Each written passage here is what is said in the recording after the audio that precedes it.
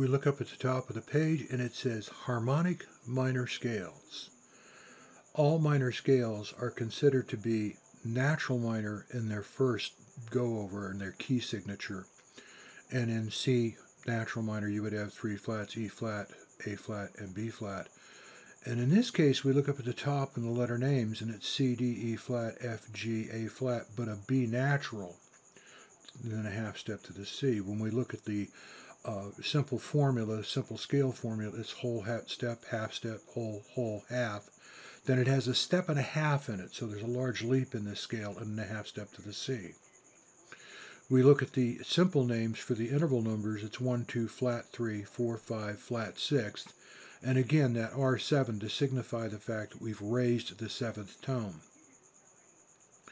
These will line directly up to the cage chords, and there are 2 sections where the 4 and the 7 don't sit directly over the forms, and you're going to see them as a root and 5th. We look at this very first one, and because we have no E flat on the 6th string, we start from the 1st fret F.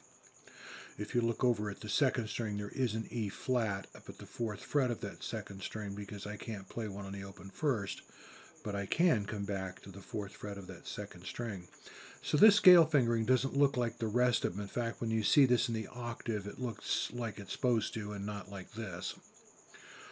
We look over at the interval numbers and we see R, the 7 with the slash through it.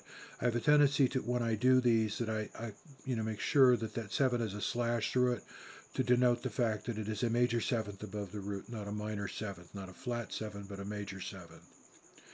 The chord form, root, flat, 3, 5, root, and then the letter name, C, E flat, G, C.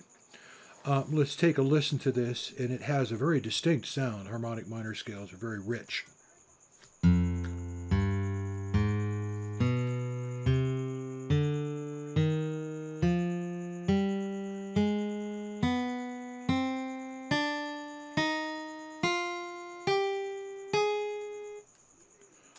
I'm scrolling to these next 2, and you see this one on the far right with the chords, just the root and the 5th, because this is the one that sits in between the C and the A chord for caged.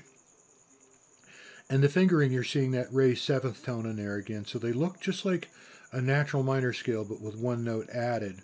And just below that, we see the scale fingerings and that B natural way up on that 6th string. So what you find with some of these scale fingerings is that they're a bit of a stretch. And this was the harmonic minor mode.